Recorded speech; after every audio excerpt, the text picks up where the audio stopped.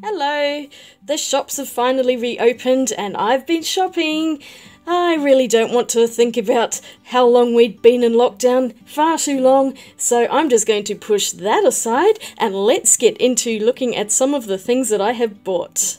So I have a few larger ticket items that I'm keeping until Christmas. The things that I have here aren't quite as expensive, but more things that I just wanted to pick up and a few impulse buys in there, so let me get the first item. It's not a very exciting one, but I've been looking to get a new one of these little painting knives or palette knife, and the one that I had before is this old thing. I think it is actually the same brand. It is an Art Spectrum one. So I was trying to open something and I've managed to permanently bend the edge of this. It's really annoying because I want a flat, smooth surface for various things, so I ended up just getting a replacement. I think this one's actually just slightly larger, but it's got that very thin metal. I have a few others which are a bit thicker and they're not as good. I like the ones that have the really pliable tip on them, and in this size particularly, this is really easy for mixing paints and scraping stuff off. So yes, I've been needing to get a replacement for quite a while, and I managed to find this one at the art shop. The art shop is primarily where we went because they have the best stuff, and I found all sorts of goodies in there. I could have spent so much more than I actually did. It's always really dangerous going in there because of that.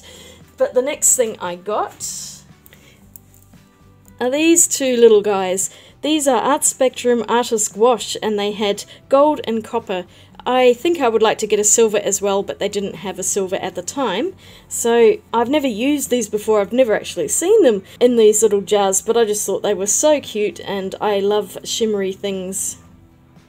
And that is very full, so I would be curious to see what that looks like on some paper. I'll just find some black paper. Here's this handy little Stonehenge pad that I had lying around, and I usually just use this for testing out art supplies rather than doing paintings on it, but it is a sample size as far as I remember. So I'll just grab a bit of this paint. It does have a layer of binder on the top, but I'll just sort of dig into it and I'll paint some out. Okay, that's lovely and gold. I'll add a bit of water just to see what happens. Oh yeah, that's really pretty. That's a lovely yellow gold too. That's a favourite colour for me. And we'll take a look at the copper, which is in a very stubbornly tight lid. Ah, there we go. Okay, this one doesn't seem to have quite as much as the gold, unless the gold was upside down. But it seems like this one's really full, and the copper has sunk a lot more to the bottom. There's a lot of binder in that by comparison. So I might just mix that one up a bit with a little mixing tool. I'll just stir that up. Oh yeah, that's really thick down the bottom there. Very gluggy. I think this one's been sitting there a while. Look at the colour of it. It's amazing. Oh, it's very gluggy. That's going to take quite a long time to actually mix, I think. So I might just gently scrape that off. Just take some from the stick. That'll be the easiest solution. Now let's have a look at this copper. Oh wow, that's gorgeous. They're really lovely and thick as well, so you get that massively opaque look, which I'm excited about because I have a couple of other ones and they're very translucent, but that is fantastic. I'm glad I got these two. I will definitely have to keep an eye out to see if I can find a silver one. And if they have any other metallic colours, I might have to pick those ones up. Oh, they're lovely. I just saw them, they were impulse, but I was looking for something that had a metallic sheen to it, so I figured these might be quite useful. So this next thing I didn't actually show in my birthday haul, but Nick got me this for my birthday. It's a really cool light, and I don't know if you've seen it online. It's by a company called UniQ or something like that, and it's actually a filming light, so I'm actually thinking I might do a whole unboxing video because I started filming it, and I just thought I'd give you a little preview of what it looks like, so you can actually fit a phone in here and film straight down onto a table, which is what I quite often do, especially for time-lapse. And it's got a little light, and I've been looking for something that I can travel with because I'm not always at my desk and I need some kind of bracket to hold my filming gear, so I am going to show this, I think, in a video very soon, but I just really like it. It's such a great unit. And something else turned up in the mail that I'd completely forgotten about. I'd ordered it ages and ages ago off Amazon, but I think it came from China, and so it was in transit for a couple of months, I think, before it even got here. And I got this notification saying this parcel was arriving, and I just had no idea what it was. But then it arrived, and then I remembered what it was that I'd ordered. Have you ever seen those metal brush washing pots that oil painters often use? It's got a lid, and inside it has a brush washing area. I've wanted one for ages. I think they're made of stainless steel, and they're never cheap. I've seen them in a few arts shops, but they're usually upwards of about $90, and I was going, oh, it's a bit much. And then I happened to see a pair of them on Amazon for sale, and they were about $30, and I went, oh, that's pretty cheap, so I might as well try them. Now, I was expecting something to come around this size, and this is just a old muesli container that I've kept because it's a really nice one. When these turned up, check them out. They're tiny ones. They're about half the size of what I was expecting, as we can see here. Look at it, but they are so adorable. I couldn't stop laughing at them because I honestly was expecting much larger containers, and then these two little mini ones showed up, and I'm going, well, that's probably why they cost what they did. I wasn't actually disappointed because I actually like them a lot, and they're really nice quality. They've got a rubber seal on there, so that is pretty much watertight, I think, and inside it's got this little part which is where you can scrub your brushes in and scrape it on the side, and then you can put your solution down the bottom. So usually you could put your terps or your odorless mineral spirits or even linseed oil, and you don't have to fill it all the way to the top, and then you can just pop that in and maybe have it just so it's sitting above there so you can clean your brushes out. They are really intended for oil paints, but you could use these for acrylics and watercolours, because there's no reason that I could not put water in here.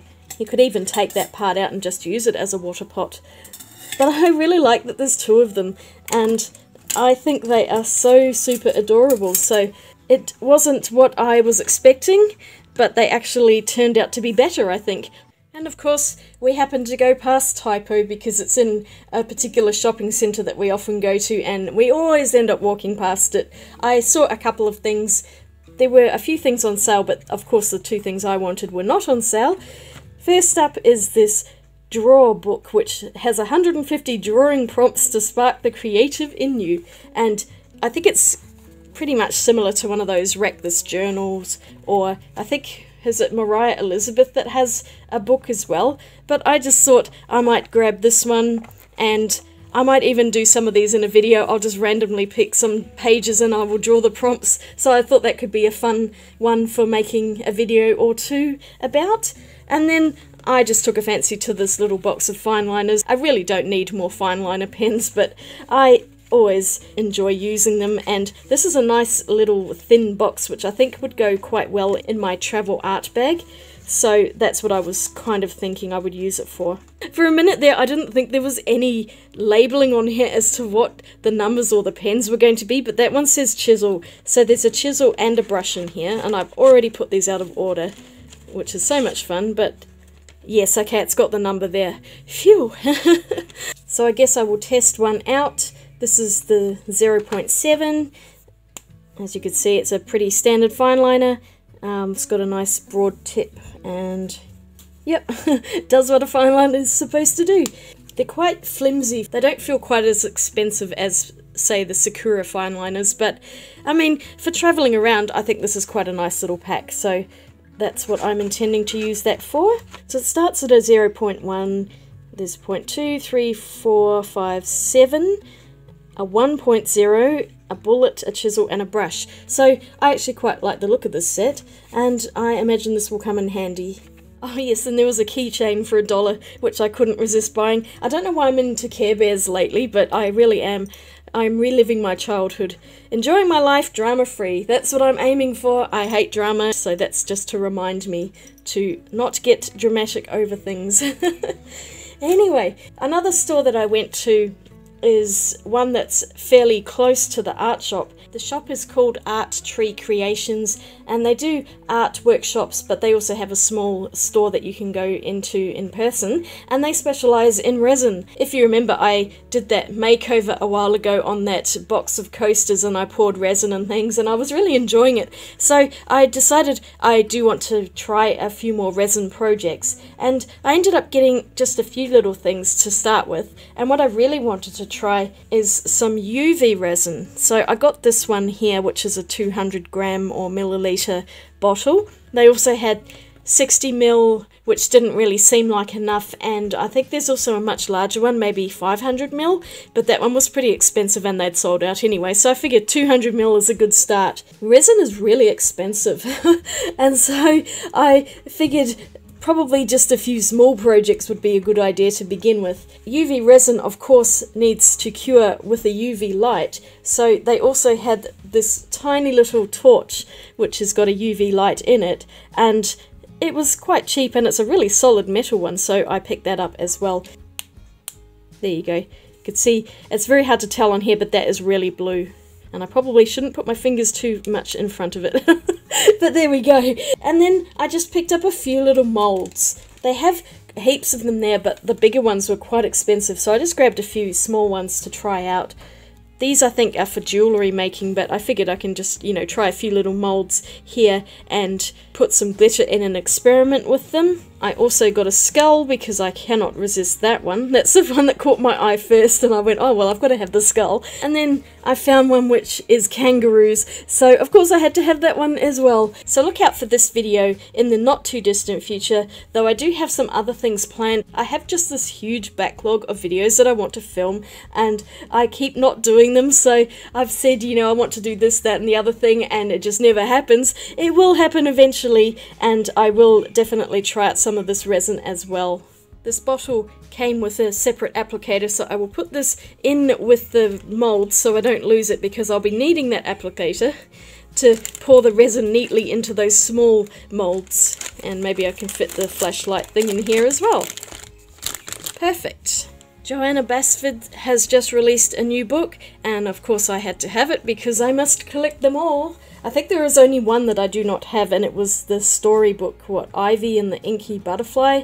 I don't know, that one just didn't really appeal to me because it's a bit childish, but I thought I'd go for this one, 30 Days of Creativity. I'm going to do a flip through and some of the activities probably in either my next video or one coming up really soon, so look out for that. Be sure to click that subscribe button if you're not subscribed, and then I will do a proper review of this book. So yes, I just thought I'd give you a sneak peek of it because I only just picked this up yesterday. They were awaiting stock for quite a long time, and I was at the store for something else, and so I just popped into the bookshop just to see if they might have got it, and sure enough it was there, so I grabbed it. And back at the art shop I also have a couple of other things that I picked up there.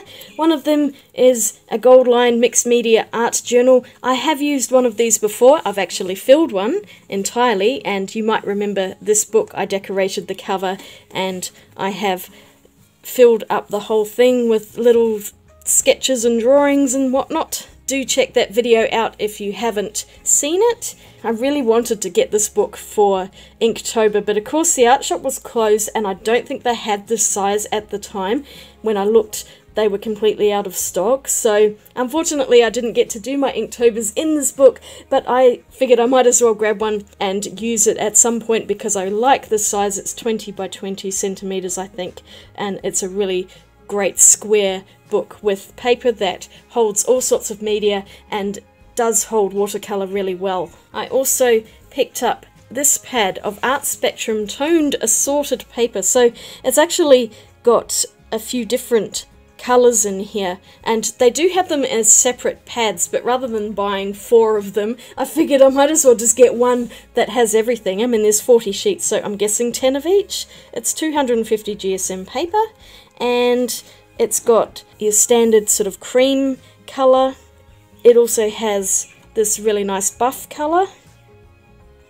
There's a grey, and then there's also some black paper. So I just thought this would be a really great way to test out some of their toned papers, and maybe also compare these papers to the other ones that I got by Fabriano, and I do need to do another video on those using some different mediums. Once again, that's on my to-do list and it got shunted down because of Inktober, but I will remember to do it eventually. The good thing is I have not run out of ideas yet, so I've got plenty more videos to make. And the last thing that I got from the art shop, they'd just got them in, so I figured I might as well get a set. The Derwent Chroma Flow pencils. This is the largest set they have in a set of 24, and for some reason they've put it in a tin that's like the size of a 12 tin, but it's deeper, so it's got 2 layers, and that's really unusual for Derwent to do that. Normally the 24 sets are in a single layer, you know, in a much wider tin. So the shopkeepers were complaining a bit because their displays don't hold these boxes, and that's so annoying for them. They've only just got new displays a couple of years ago as well, and already they're obsolete. But I'm going to do a review on these separately and we'll check them out, because I've only seen a little bit about these pencils. I don't even really know what they are, so we will explore that together. But they were there and I had not seen them anywhere else. They were really hard to get in Australia, so finally they have come through and I'm going to test these out in a future video very soon. So this is just a cheeky little art haul that I came up with celebrating the reopening of all the stores. I do have a few other things, but I'm saving those till Christmas and I will no doubt accumulate a few more things by then. But we also, of course, had to spend some money on other totally non-essential items like clothes and shoes, and how dare I have to get those as well.